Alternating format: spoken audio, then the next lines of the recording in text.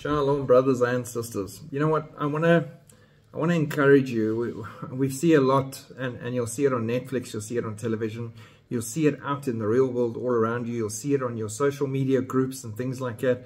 People tend to flock towards a thing. So they either support a football club or a rugby club or a soccer club or something. They're into some sport in a big way. They become so excited and connected and identified with that thing that you find them buying jackets or jerseys or caps and paraphernalia and everything that is connected to that thing that they feel they identify with. And they identify with it so strongly that they're in everyone's face. It's on the lawns of their homes. They have big banners up. They wear the clothing. They go out. They talk about it passionately. If there's something about it on the television, they make sure they're there, or they're in the stadium cheering. They want to be seen to be the biggest fan or follower of said doctrine, sport, thing, anything.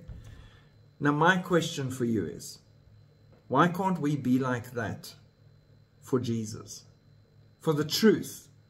Why can't we be wearing the message all the time? Why can't we be excited about things to do with God? Why can't we be rushing to get to these things, to be part of these things, to make sure everybody knows? Why can't we put things up in our yards and our homes and make sure everybody understands that we are happy and excited and sold out fans of Jesus Christ? We identify with the truth in a time of darkness. We are on the winning team. We are cheering.